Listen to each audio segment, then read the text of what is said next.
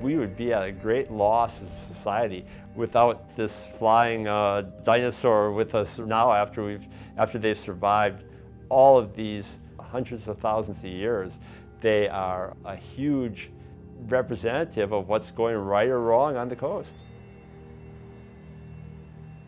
The people of Louisiana have long viewed us as pelican state. We went from a period of time where they were extirpated, where they've been lost from large portions of the northern Gulf Coast, including the state of Louisiana. We are expediting the administrative review of all uses of DDT. We will schedule a public hearing in the latter part of April regarding this pesticide.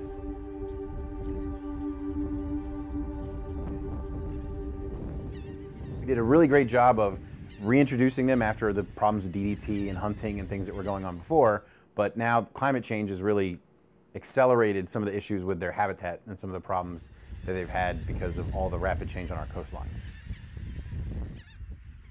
In southeastern Louisiana, around 2010, there were 15 islands that were used by pelicans, and now we're down to about 6.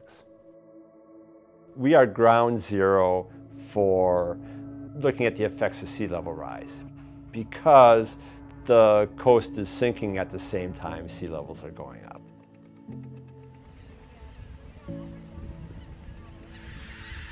The rate of change that's happening right now in these is faster than anything these birds have ever experienced throughout their evolutionary history. So even though they're animals that are used to living on these islands that change at fairly rapid rates in terms of geologic time, the rate of change that's happening in our coastal zones now is something that is unprecedented throughout the last 6 million years.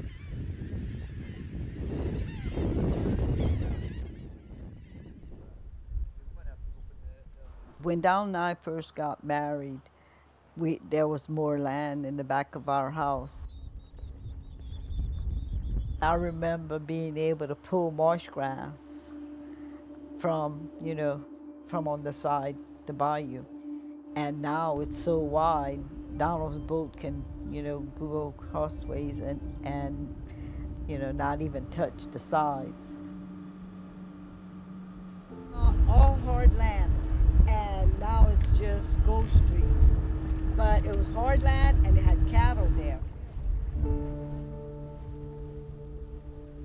Those islands are critical for decreasing the strength of hurricanes and storms before they get to cities. They don't have a place to lay, but then what's going to happen? And it's our state bird, so, they need somewhere to lay.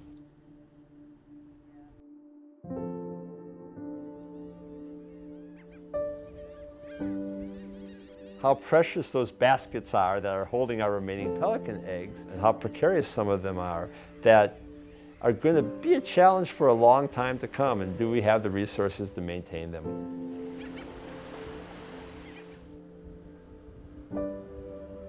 CO2 is pollution. It is causing degradation of coastal habitats. It is causing sea levels to rise and for our communities to be in danger, just like DDT was back in the day. We're seeing signs like we saw back then, but we're not responding to them like we should. If we keep the birds around, that's the same thing as helping keep ourselves around.